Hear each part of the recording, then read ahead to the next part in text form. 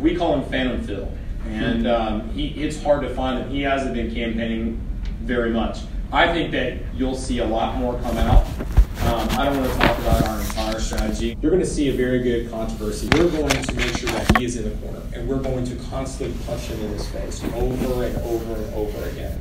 This race will not be won by death by 1,000 cuts. It's going to be death by 10,000 cuts. But at the end of the day, the oxygen will be taken out of the room, and he will not survive come election night.